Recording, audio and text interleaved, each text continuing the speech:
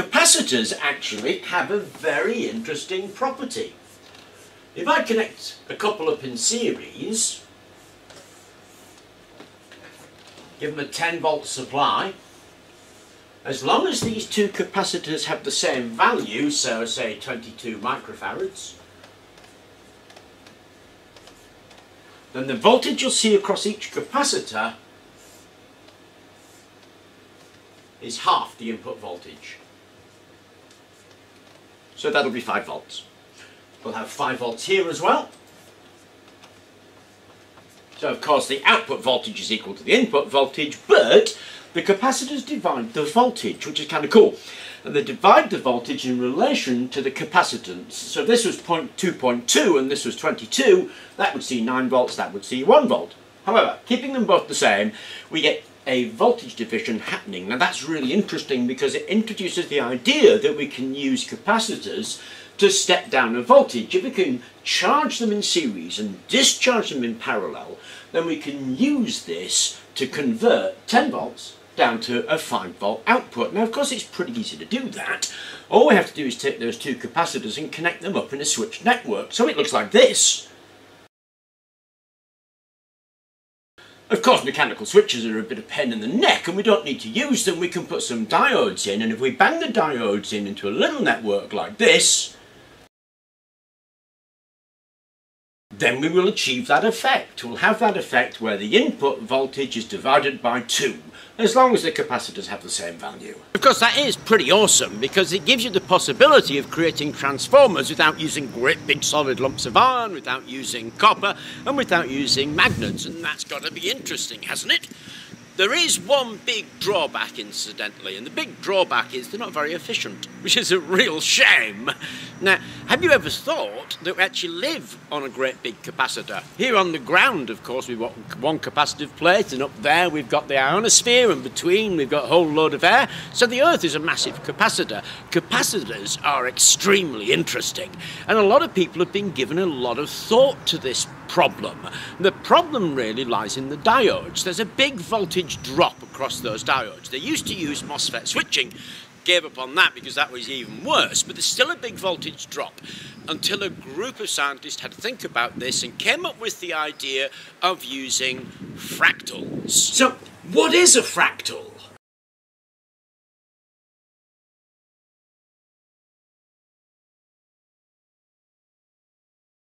So to use that fractal idea, let's take our two capacitor network, zoom down on each capacitor and replace each capacitor by another two capacitor network, and then we get this. And if we take that and zoom down on each capacitor and replace each capacitor by a two capacitor network, we get this, and so the fractal design grows. Now if we take our basic fractal capacitor design with 4 capacitors in it, then it looks like this, and if we want to charge it, then we flip the switch here and the charge route is following the red line to charge it up. To discharge it, we flip the switch right the way on the other side, and now the discharge is following the red route to discharge it. So with that little arrangement, we can charge any number of capacitors up in series and discharge them in parallel, which if you think about is pretty awesome, because of course capacitors come in values that will handle kilovolts. So we could bang kilovolts in one end and get tens of volts out at the other end. Now the report is that this is about 94% efficient, which is incredible when you think about it. And the other really interesting thing, of course, is we don't need to buy capacitors like that. Capacitors are dead easy to make. Just a couple of metal plates either side of a bit of plastic, you've got yourself some capacitors. So using that, we can put together a capacitive network that we could print that will take kilovolts in one end, tens of volts out the other end, or even a volt or two. I made a die rod. It's an AD Moore electrostatic device, and I made an electrostatic die rod that generated high voltage and low current, like all electrostatic machines do. Now, it really, to my mind, is a way forward for generation, and if you think about it, it's mass producible, it's cheap, it's lightweight, it uses no magnets, no steel, no copper. It's just awesome if we can resolve one tiny issue. That tiny issue is the conversion of that high voltage, and we're talking sort of 5 to 10 kilovolts, and the nano to micro ampage that such machines to produce into the reverse, that is high ampage and low voltage. Now that's a challenging thing to do when you're talking about such voltages, until a friend of mine, Tiago actually, pointed this out to me. So here is what started it all, and again you can see the address here at the top bar if you want to get to this, and it's the flexible circuit wind generator. Now it's an electrostatic device and it's well worth having a look at this, but if you have a look at the circuit for the wind generator, you should be reminded, or at least I was reminded very strongly, of the electronic Bennett's doubler that we just saw. So this idea here of using those capacitors to convert high voltage, low current to low voltage, high current has got me very excited indeed, because that concept is based on something called switch capacitor conversion. We want to know about switch capacitor conversion, in particular fractal switch capacitor conversion. This paper is absolutely awesome, and if we go through there, then we'll get a good idea of what this actually is and how this works. I want to point this out to you. This is a standard AC transformer, and here we can see the basic switch capacitor converter where we're switching capacitors between parallel and series. So we connect them in series to charge them at high voltage and low current, and then reconnect them in parallel to discharge them at low voltage but high current. Now that has lots of losses involved, but according to this research paper, what they're calling this fractal design here mitigates against those losses. Suddenly, everything becomes exciting. So that's a flexible linear aerostatic generator, spelling FLAG, which I think they chose that name because they're a bunch of very patriotic Canadians, so it's kind of cool. But it used something called a fractal series capacitor converter, and that concept astounded me. Never known that concept before. Thank you very much, Tiago, because that little route led me through to there. Now, I've been interested in electrostatic machines for a very long time, and it's mostly actually courtesy of this chap. And I want to quickly show you his website, because his website is just a mine of information. So this is the guy that I'm on about, and you can see the address here, www.coe.ufrj.br. And personally, I think the guy's a genius. Whenever you want to, whenever I want to find some information about an electrostatic machine, this is the guy that I tend to go to. If we scroll down there, you'll see some absolutely fascinating builds of all kinds of machines that this chap has built. But the ones that I really want to pull your attention to are these electronic versions. He's bothered to do, well, I say bothered to do, the guy actually does an awful lot of research in this, and he's made a lot of electronic versions of electrostatic machines capable of harvesting energy. This one is the one that really started me off, was the electronic version of the Bennett's doubler. The Bennett's doubler is an exceedingly simple induction machine, and you can see what he built here, and then a series of 1N4007 diodes going up to 5 kilovolts to harness the microamps that could be gained just by moving this disc between those two discs as a variable capacitor. He also built something on the same version using what's called a Wilson machine. And if we scroll down to get a better view of that, you can see that the Wilson machine is basically a couple of variable capacitors set to rotate that he then harvests the energy from using a set of capacitors and diodes. Absolutely genius. And looking at that, you can see a kind of line from the electrostatic machines of Moore, the Bennett doubler, the Wilson machine, the FLAG machine we've just looked at, and this FSCC converter we're now looking at. All of that stuff, I think, is coming together to give us the ability to print an electrostatic machine and print a great part of the converter, because those capacitors that were used for that series parallel step-up, step-down configuration could be equally printed in the same way that the actual electrostatic machine can be printed. That's got me super excited, because we're looking at something where we can actually be able to produce something again no wires, no metal, no magnets, printed on a bit of paper, probably, but certainly plastic that can be used to generate, and that tricky task, convert from high voltage to low voltage high current. That is what I'm going to be working on, and it's mostly Tiago who's to blame for that, because that is something that's been a bit of a holy grail for me, and I've had the pieces in place, but this final bit, which is actually pulled from this paper.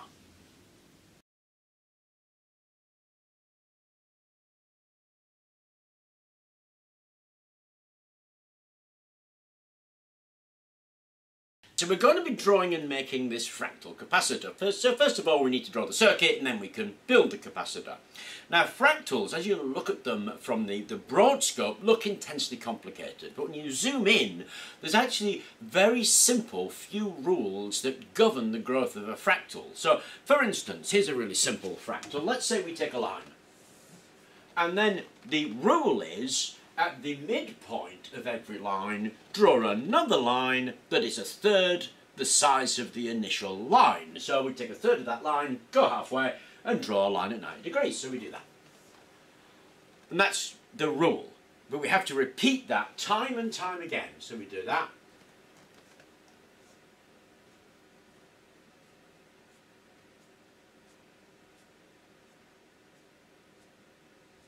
And we keep on doing that on every line that we see.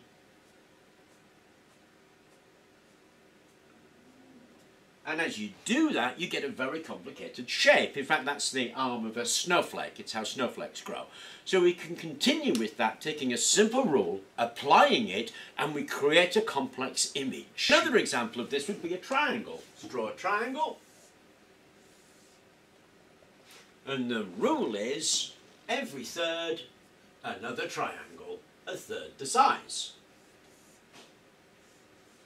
And then obviously we repeat that again.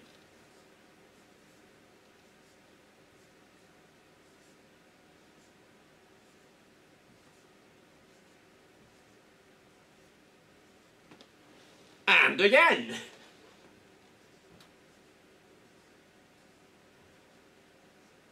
And we keep repeating that, going round and round and round, and we create a fractal.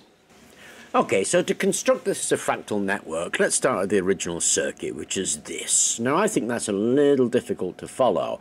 So if we remove the capacitors and stretch out the diode string, what we get is this. And that's the diode string just stretched out instead of that Z formation. And if we put the capacitors back in place, then we get that. Now, I think that's much easier to follow what it is we're going to do than this one, which confuses it a bit. And with this one, then we can see quite clearly, what we have here are 3 diodes in a string with 4 connection points. Now the bottom is the negative, the top is the positive, and you can see where the capacitors are connected at those connection points. So all I've done is put these dots on here so that we can follow this. These dots represent the joining points, and we've got 1, 2, 3, 4 with 3 diodes. 1, 2, 3. The things to notice is that 1 goes to the capacitor, 2 goes to the capacitor, and remember 1 is the negative, then 3 goes to the other side, and 4 goes to the other side of the capacitor. So capacitor here is joined at dots 1 and 3, and this one here is joined at dots 2 and 4. And as long as you remember those, constructing it is really simple. So first thing, let's get rid of the capacitors. And now we need to introduce another string of diodes. The diode string is going to get connected in the same way that the capacitors were. 1,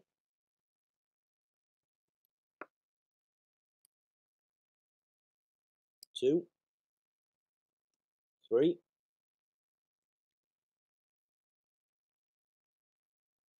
and 4. Now we would connect up the capacitors, and then connect them the same places.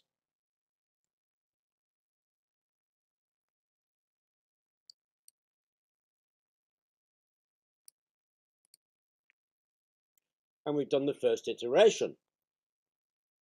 Now for the second iteration, let's get rid of the capacitors.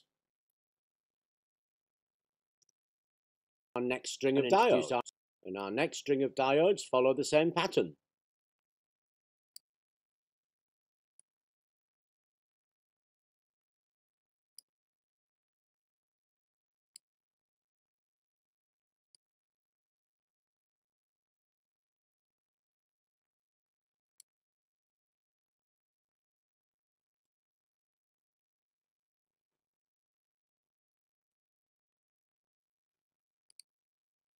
Now we've connected that next string of diodes following the same rule that we did before. 1 and 2, and 1 and 3, 2 and 4. And so the diodes are connected in the same way as the first iteration and the second iteration, and then this iteration. And now what we want to do is connect up the capacitors, because we're at the bottom of that iteration. The capacitors connect up here.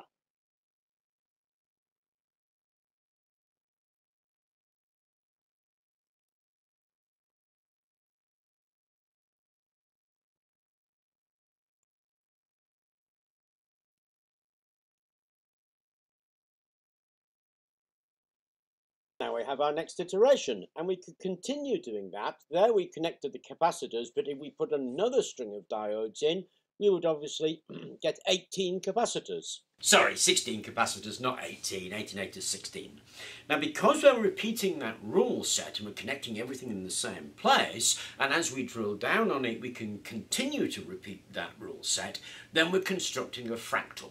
Because the fractal is being constructed out of capacitors at the end of the day, it's a capacitive fractal network. Now somebody has asked, can this be done the other way? Because what we're doing obviously is stepping down an exceedingly high voltage. Can you step the voltage up? And the answer is yes, you can.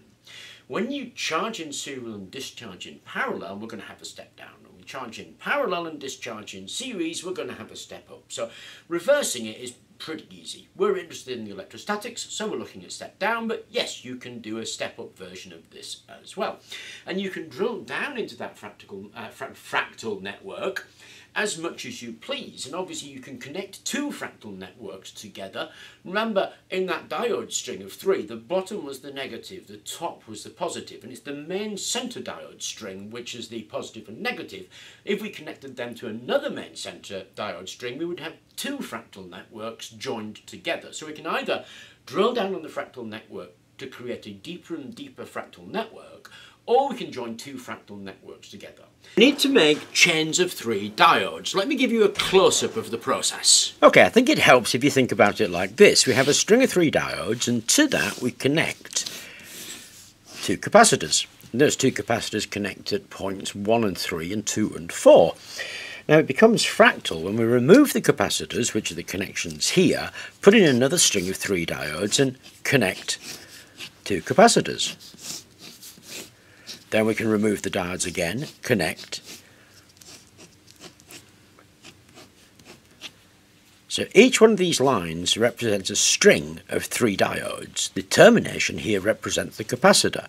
It becomes fractal because we can keep on doing that, getting smaller and smaller and creating a fractal pattern.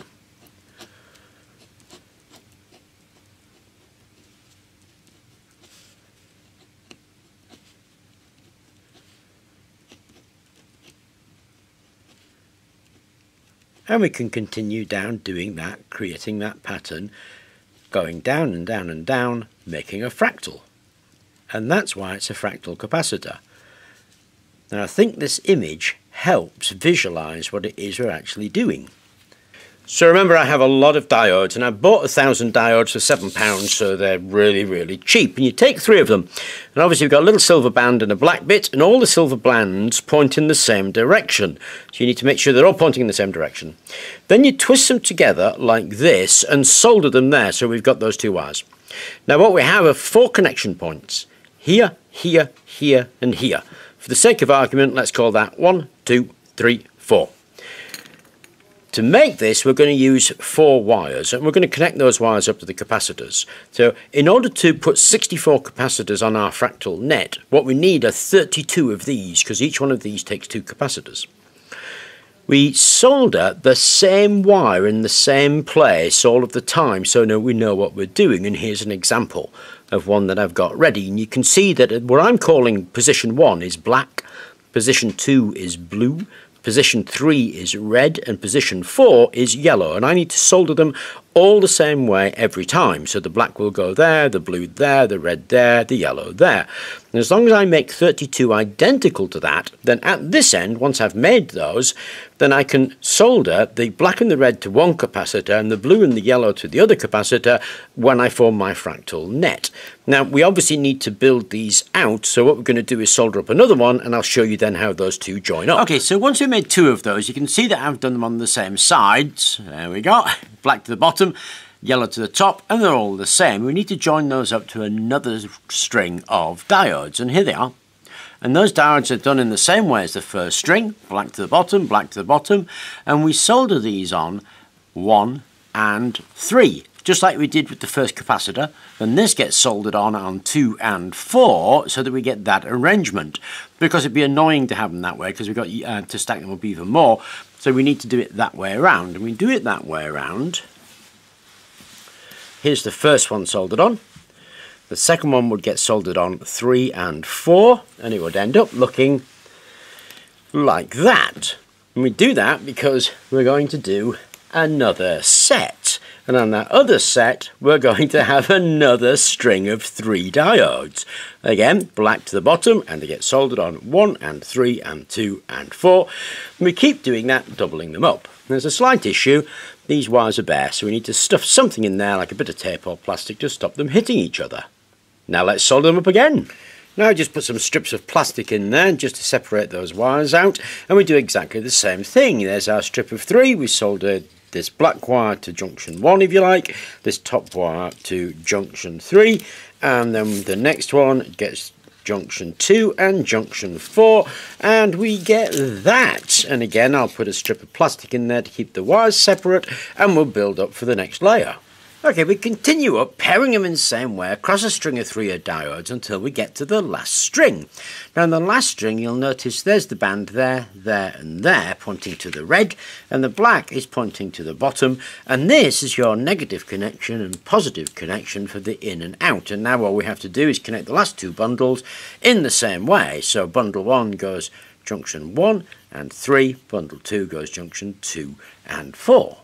So what we end up with is this. Now, granted, it is perhaps not the most elegant way of doing it, but I think it helps visualize what we've actually done. We've taken that fractal pattern, we've taken the string of 3 diodes, and we've built it down and down and down to physically create something like this.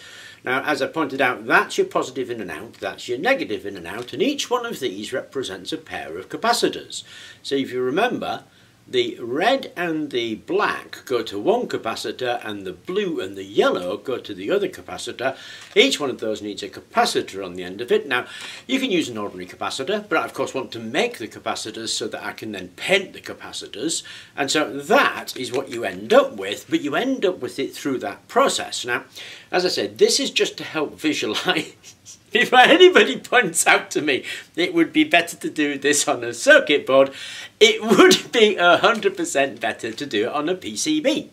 But I do think you would miss how it's actually built if we just went straight to the PCB. So that's how it's actually built. And we made this bundle of wires and diodes to explore how it was actually made and what the theory was and why it was been built that way. But I appreciate that doing something like that is really just a teaching exercise as opposed to something you would actually want to do in real life. So I've taken the trouble of drawing up the circuit, and here it is.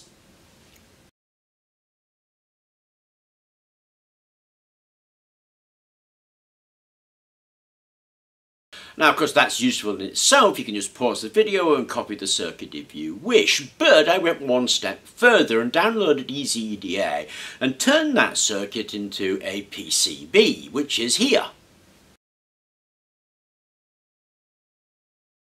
Now that PCB is quite large. It's actually just a little bit smaller than an A4. Costs, I think it's about $4 to actually have each board made up. And there are a lot of components on it. But that is a 96 capacitor fractal capacitor. That's the circuit diagram for it and the PCB arranged in Joba files for you, should you actually want to do that. Now, I appreciate that that's a lot of information and it might seem overly complex, but to my mind it's the key for unlocking atmospheric energy. It's a key for unlocking the power in lightning. It'll take an extraordinarily high voltage that we couldn't otherwise manage and turn it into a voltage that we can manage and act just like a transformer. So the voltage drops down into your boots, but the amps goes up into the sky, which is exactly what we want to do, and it's quite difficult to do before the advent of fractal capacitors. So I thought I would share all of that with you. I hope you enjoyed the video. I hope it sparks your imagination. Thank you very much for watching, and please do remember to like and subscribe.